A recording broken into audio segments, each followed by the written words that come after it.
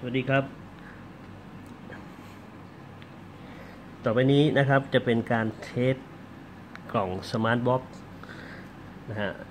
หรือเทสในการวัดไฟที่จุดที่อยู่นอกซิงค์นะครับ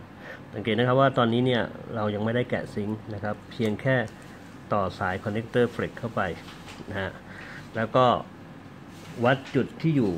นอกซิงค์ซึ่งมีอุปกรณ์อยู่เพียงจุดเดียวที่สามารถวัดได้นะฮะก็คือ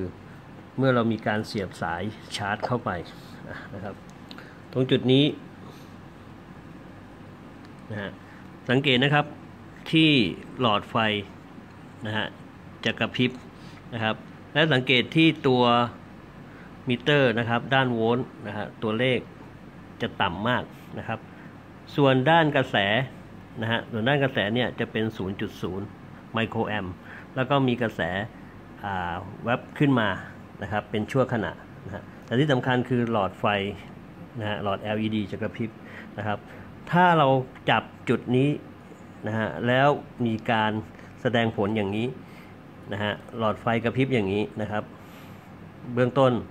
สรุปได้เลยว่า U2 เสียนะครับไม่ต้องอะไรมากเลยนะครับก็หลังจากนี้เราก็แค่แกะซิงค์นะครับแล้วเปลี่ยน U2 ได้เลยนะครับนี่คือเทคนิคง่ายๆในการวัดไฟที่จุดนี้นะครับ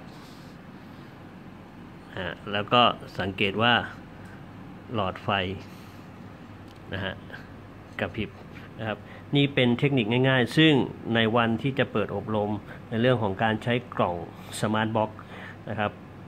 เราก็จะเทสเทคนิคการวัดจุดต่างๆมากมายไม่ว่าจะเป็นเครื่องยี่ห้อใดนะครับไม่ว่าจะเป็น iPhone Samsung หรือลาวาหรือเครื่องอื่นๆนะครับสมาร์ทบ็อกซ์สามารถวิเคราะห์อาการเสียได้มากกว่าคุณมีเพียงมิเตอร์เพียงแค่ตัวเดียวเท่านั้นนะครับแล้วพบกันในวันนั้นนะครับขอบคุณครับ